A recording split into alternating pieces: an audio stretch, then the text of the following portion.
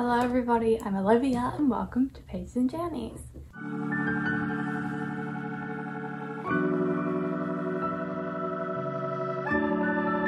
Hello everybody, so today we are going to be talking all things book recommendations because I'm doing the book recommendations tag, which I'm excited to do. No one tagged me in it, but I was talking to a couple of friends, they're like, you should do that, like I'd be really interested in your answers. So here we are doing it. It's a currently very rainy and thunderstormy day. Coffee, just something like comfy and cozy. And I thought we would talk through some of my book recommendations based on these prompts. This was really hard to come up with books for these prompts. I was like struggling with some of them because I got like a unique position on them. So I'll talk you through them as we go, but go grab a coffee. This is going to be a long little chatty video all about some books that I absolutely love.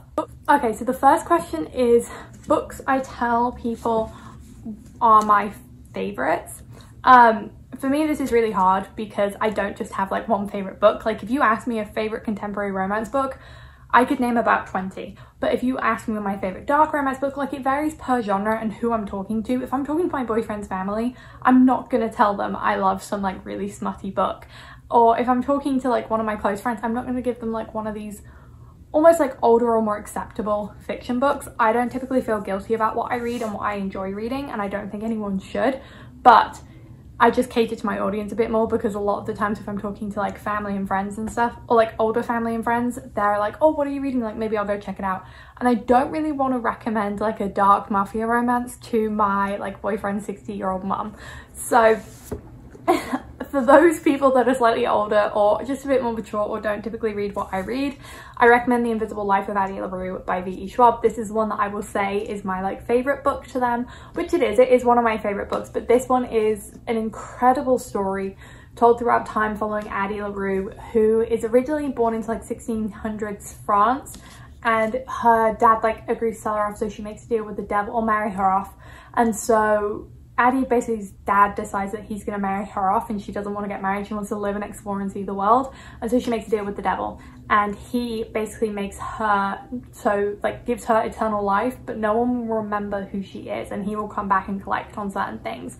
And it's an incredible tale throughout so much time. You go from like the 1600s to modern day. You travel all over the world and you're following someone that just wants to be remembered by someone and just wants to leave her mark on the world. And it's an incredible story. V.E. Schwab's writing is phenomenal in this. It's not something you can read very quickly. It's something you have to slow down and take your time with. I believe it's one of the first books I annotated. Yeah. See, I used a Tombow highlighter in this, or Tombow brush pen in this one, but one of the lines is just, there's a rhythm moving through the world. You discover what you can and cannot live without, the simple necessities and the simple joys and the small joys that define a life. That makes life bearable. And it's just, it's so stunning. I love this book. I need to do a reread of it at some point, but it's just incredible. So if you want a book that's going to make you think, this is one that I will say is my favorite. Then if I'm talking to my contemporary romance fans who don't really like a whole ton of spice, but they like aren't closed door only, I would recommend Things We Never Got Over by Lucy Score. I typically say this is my favorite contemporary romance. I loved it. I've tabbed it up. I read it this year. It's absolutely phenomenal. You're following Knox and Naomi in this one. Naomi has a twin sister called Tina, who's kind of been always very, very destructive, while Naomi's always felt like she has to make up for Tina's shortcomings. They're both identical twins. So Tina ends up calling Naomi saying that she needs money. Naomi shows up and arrives in Knockamount, this little small town. Turns out there's a niece that she never knew about who's now 11 years old, and Tina steals everything that Naomi brought with her to Knockamount, and everyone in Knockamount thinks she's Tina, and so she gets a lot of hate for that. But this is incredible. Knox is just like so grumpy, but it's such an incredible romance. It's chunky, but it's so worth every single page and every single word about these two. It's heartwarming, it's hopeful. There are some incredibly sad moments in this one as well, so there's such a range to the emotions in this that I just truly appreciated, and it's perfect for springtime right now. So go get your hands on this if you haven't read it yet and you're a fan of contemporary romances. There's some life stuff in this as well. It's not all just straightforward romance typical plot. This has a lot of just regular contemporary scenes in it, so definitely recommend. And then for my dark romance lovers, my favorite, or the book I tell everyone is my favorite, which is true, is The Emperor by Runix. So Runix has an incredible writing style that is just, I'm in awe of and I love deeply. This is told from third point of view. It's also the third book in a series. The first book is The Predator, That was actually Runix's first ever book, and you wouldn't know from how it's written. But this is following Dante and Amara, who are like in the mafia world of Tenebrae. Dante is next in line to like lead. His dad's the current leader of the mafia, and then Amara grew up on the estate. Her mum was like one of the housekeepers, and so she's always grown up there, and her and Dante have always had like a side-eye secret relationship, but they've had a secret attraction to each other and have spent a lot of time together, and it's following them from like when they were kids up until now. And it's just an incredible story. There's so much strength in this, there's so much rebellion, there is a lot of just incredibleness. I love this book so much, and I find it hard to talk about books I love completely sometimes because I don't want to spoil anything for the series, one, but two, it's just such an amazing book that you need to go into blind, like the whole series blind. There are obviously trigger warnings for this that are listed in here, but I do adore this book wholeheartedly. The next one is a guilty pleasure book, and I found this so hard because I don't really have any guilty pleasures when it comes to reading. I don't feel guilty for loving some very dark and disturbing romances, while also I don't feel guilty for loving romances in general, because sometimes it can be seen as just like a knockoff genre, like oh, you don't really read, do you? Which isn't the case at all, and it makes me frustrated. But that is also another one where I don't have a guilty pleasure read. I just really enjoy reading the books that I love. So for that one I'm going to skip it, because I don't think anyone should feel guilty for what they read and what they enjoy. Reading is an escape and it's a hobby, and you do you. No one gets to tell you that it's the wrong thing to do or you should feel guilty for doing it. And for a book that everyone loved but you didn't, I'm gonna say The Spanish Love Deception. I was not a fan of this one at all. I gave it 1 star. I was really disappointed in it. This is following Lena and what's his name? Aaron. So this one's following Lena and Aaron, and Lena and Aaron have worked together for a good couple of years, and now they work on the same team, and there's a whole like dynamic between them. Lena just doesn't like Aaron at all and thinks that he's got some chip on his shoulder about her. And Aaron is just this really considerate person, and he's trying to do a lot for the company and for Lena. He's constantly standing up for her. But it turns out Lena needs to go to her sister's wedding back in Spain, and she's told her family she has a date, but she doesn't. She thinks that her family in Spain thinks she's got some American boyfriend, and Aaron basically steps up and says, oh, I'll be your fake date to Spain, you know, I'll travel and pay for my flights and everything and go to this wedding with you, because Lena's ex is going to be at the wedding and apparently he's just gotten engaged again. So there's that. It's sort of like a whirlwind adventure. I loved Aaron, and Aaron Blackford deserved the 1 star for holding that book together, but the rest of it I just could not stand. Unfortunately, it wasn't for me, but if you read it and loved it, I'm glad you really enjoyed it. I would just personally say maybe avoid it if you have an issue with meddlesome families or unneeded miscommunication and unneeded grudges. That will be my 2 cents on that book. For read fastest, I'm just a fast reader, so none of these books have really taken me by surprise. I'm like, oh my goodness, I read that so fast. If I'm enjoying a story, I keep going. I don't really have like a lot of hard blocks, I guess, for when I stop reading. It's not like my brain's like, I don't want to read anymore. Like sometimes if I get that, I know that the book isn't going to be a 5 star for me, because typically my 5 star reads, I stay up late at night reading, or like I can't put them down and things. Unfortunately, I can't really give you a recommendation on that one. I would say like any of my all-time favorite books, I think you should definitely give a go, and they'll probably be fast reads for you, but a lot of them is just my reading speed is fast. Okay, I'm guessing you can predict my answer for the next one. If you have any predictions, let me know in the comments, but the next one is a book that deserves more hype, and if you guys don't guess it, I'm going to be shocked, because the book obviously deserves more hype. Is Entangled by R. Phillips. You all know I'm addicted to this series, which is the A Twisted Tale series by R. Phillips. This is the first book, Entangled. It is one of the best books I have ever read. I adore this series. It's very true to the character. It's a beautifully heartbreaking story, and you follow these characters through so much in the 3 books there are. It deserves more hype because R. Phillips' writing is just some of the best writing I've ever read. If you like Runix, if you like Magnolia Parks, if you like Lauren Asher's books, you're going to love this series. You have Elle, who is going back to find out what happened to her parents who died when she was 10. She's determined to solve what were they like as people, like all this stuff she doesn't really remember or know what happened to them. But she's just gotten back from a whirlwind global adventure a year ago where she met someone that she truly fell in love with in Costa Rica, and she's healing from that broken relationship. But while she's at her hometown in Alabama, she meets Jace Dawson, who used to be her next door neighbor when she was a kid, but she doesn't really remember him. He remembers a lot about her. Their parents were close, so his parents can kind of tell her a little bit more about what they were like and help her unravel the mystery of what happened to them, really. And it's a phenomenal story. You get to see both timelines. You fall in love with both of the romances in this. It's just perfect. And if you thought this was good, just wait, they get even better. Fractured, the last book, is my all-time favorite. This is just... this series is beyond phenomenal, and I cannot wait for Revel this spring. Oh, next up is a book that's becoming a show or a film, and I swear to God, if the producers, directors, whoever it is, ruin this book because they've made it into a film and it's nothing like it, Love and Gelato, I'm looking at you, I'm gonna be so upset, because the book that's becoming a show or a film, I think it's a film, is People We Meet on Vacation by Emily Henry. Ignored my sun-bleached cover. I know it's terrible, but I cannot wait for this. So this is following Poppy and Alex, who are a friends to lovers couple. They go traveling every summer together. They met at university. They are from the same small hometown, but Alex is like a very reserved, quiet character, and then you have Poppy, who's this chaotic, loud girl who is doing some sort of travel agency work, and she has to go on this trip again. And so her and Alex 2 summers ago had this huge falling out, and they haven't spoken since. But Poppy really needs someone to go on this trip with her, and he agrees to go. So it's sort of, you follow their previous summers together, and then you follow the current timeline and what's happened, and you unravel why these two haven't spoken to each other in ages. This was one of the first books where I was so excited to read again. This was in summer of 2021, so it's been a while. I am due for a reread on it, but I'm scared to because I don't want to like not love it as much as I loved it the first time. It's going to be incredible. But like I said, I am really scared that the producers are going to mess this one up, because they've also got Beach Read and they have Book Lovers coming out.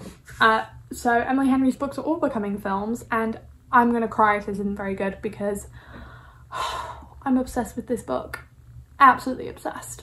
Okay, another weird one for me is a book I've reread the most, and I've only reread certain books once. A lot of my rereads are like Project Forever collection, where I'm trying to curate this whole set of books that I've reread or annotated and tabbed and that I just utterly adore and love, and they are going to be like my pride and joy collection, the books that I'm always going to have, that I'm never getting rid of.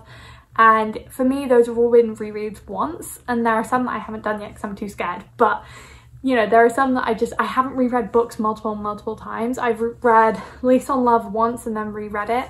Oh, I did a reread of the Chloe Brown series. I've reread Twisted Love and annotated that one. I haven't reread the entire series, but I've reread that one. Boyfriend Material, I reread and unhauled. I've only done rereads once of books that I know I enjoyed, so obviously I need to do more of those, and who knows, maybe there will be one where I just continually reread it. But currently, where I'm at in my reading journey, haven't done that yet.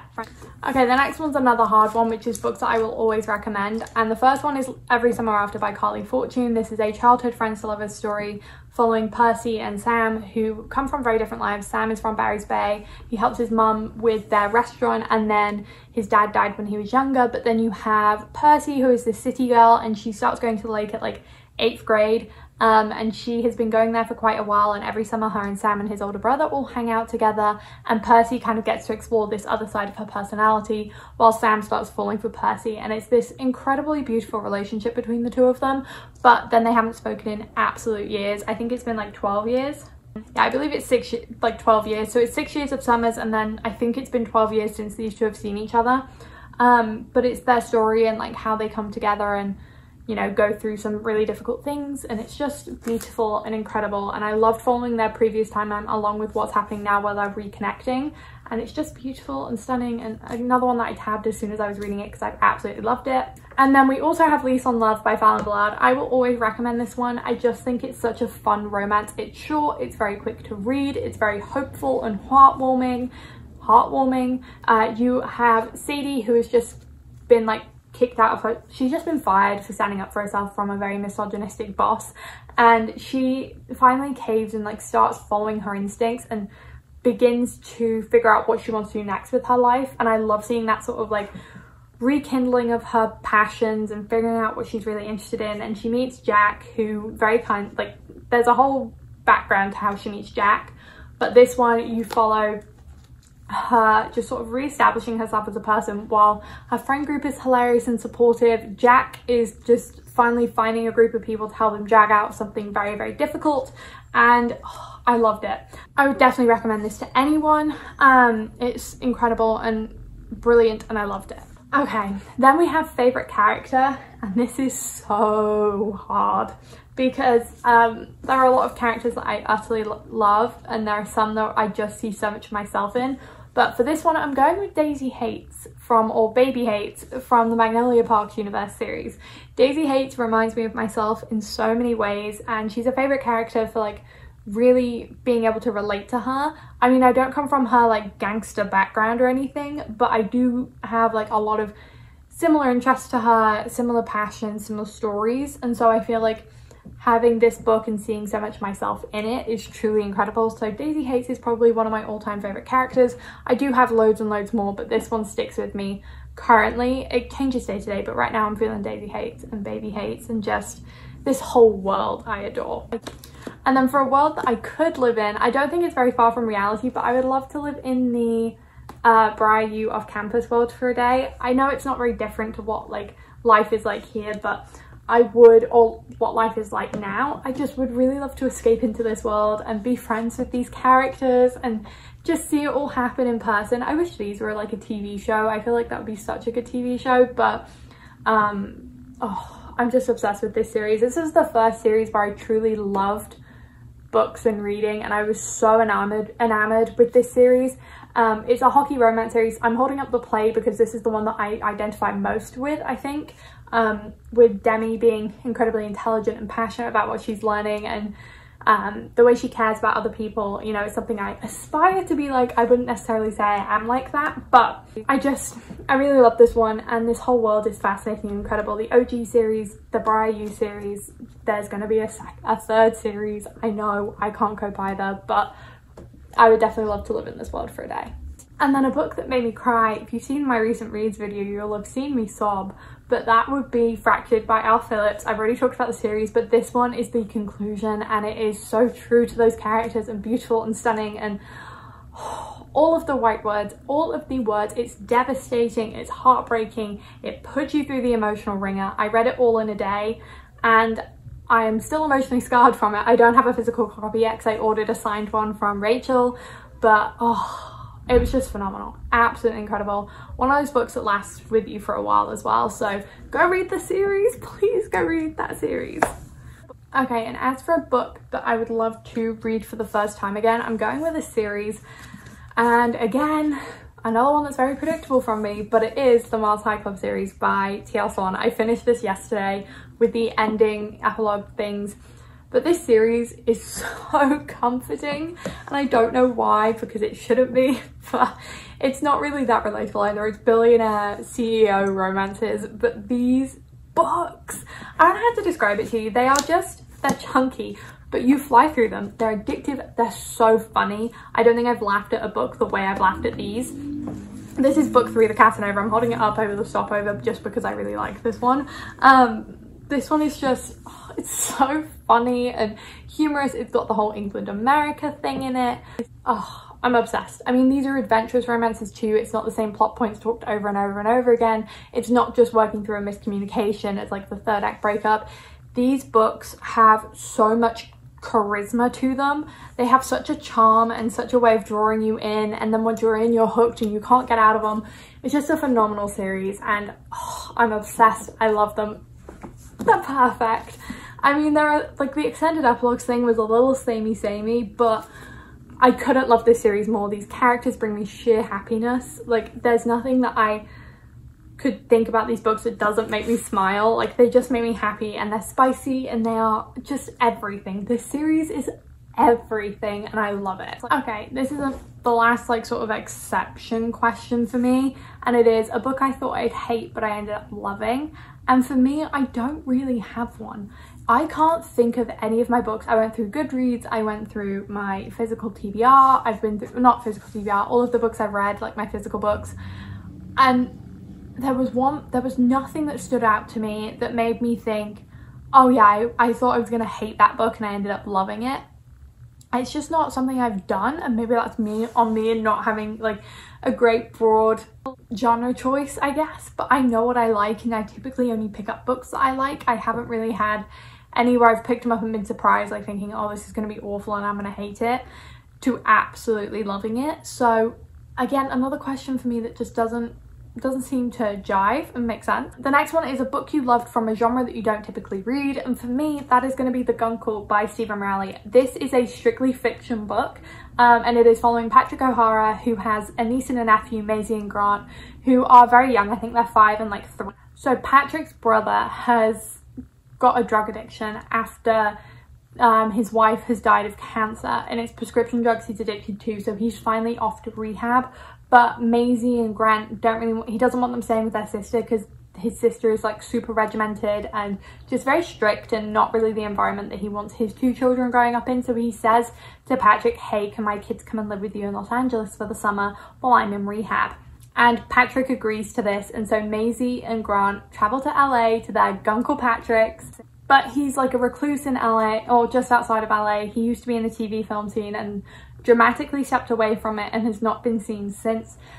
So he now lives in this big old mansion with a pool and everything, and these 2 kids come and stay with him and kind of turn his world upside down, and he's trying to help them remember their mum and keep her memory alive, because he was actually best friends with their mum, and that's how Patrick's brother ends up meeting their mum. And so he's really struggling with her loss, the kids are struggling with her loss, and it's just like a wholesome story of them pulling themselves back together and becoming a family again. And it's so good. I loved this book so much. I flew through it, I tabbed it, and I can't wait to reread this one because it's such an emotional, heartwarming story. So if you're looking for a little something different this summer, I would recommend this one. It doesn't matter what genre you read, there's just so much love and heartwarming hope in this one. It's a great palette cleanser and I thoroughly enjoyed it. Okay, and lastly we have a book that got you out of a slump, and for me that is The Final Offer by Lauren Asher.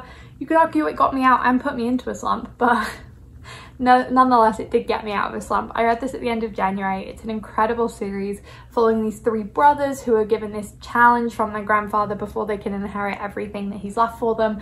And in this one you are following Cal, who his one big thing is to go back to the lake house where they used to go when they grew up and reconnect with Lana, his ex.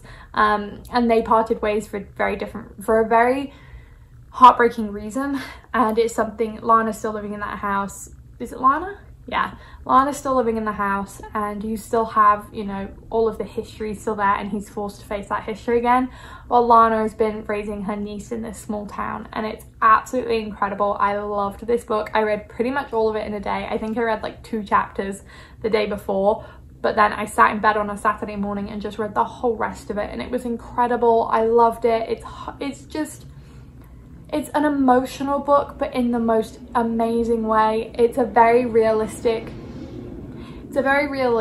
and just stunning romance. You know, it's a second chance where, you know, this could be very easily denied, and you could, you know, you have to kind of be so vulnerable in this book.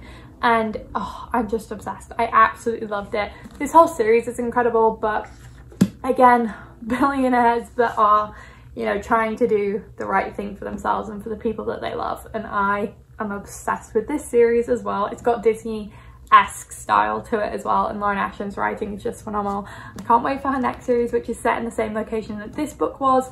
So big fan of this one, and it did get me out of a slump.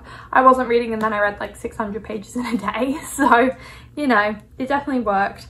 But yeah, that would be my go-to slump recommendation. Even though it's chunky, I do think it's worth it. If you are in a slump, I would recommend picking up this one if you want something short to read. This is amazing in terms of how it handles tough subject matters, but also an incredible romance that's got emotional depth and a lot of motivation behind it. I feel like this is such a brilliant story. There's travel in this one. I really love it. Ignore the cover. It's yes, it is spicy, but I wouldn't say it's incredibly spicy. Like, this book isn't just pure smut. There is a lot of stuff behind it, and I know people will assume with this cover that it is just pure smut, and it's not.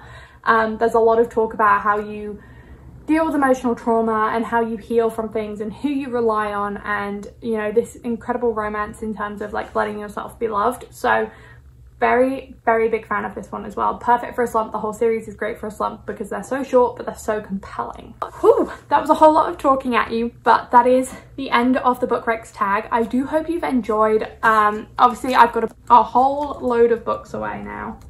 Let me grab a stack and show you. This is all of the books that I talked about in today's video with all the book recs, and that is the end of the book recs tag. I know that was a lot of talking at you, but I do hope you've enjoyed and found some new books to read. If you have any questions or comments or books you think I should read, please let me know down in the comments below. And if you want to see what I'm currently reading or what else I'm up to or other recommendations, do go check out my other social media links in the description box below. But with that, I will let you get back to the rest of your day, and I will see you soon on another bookish adventure. Bye!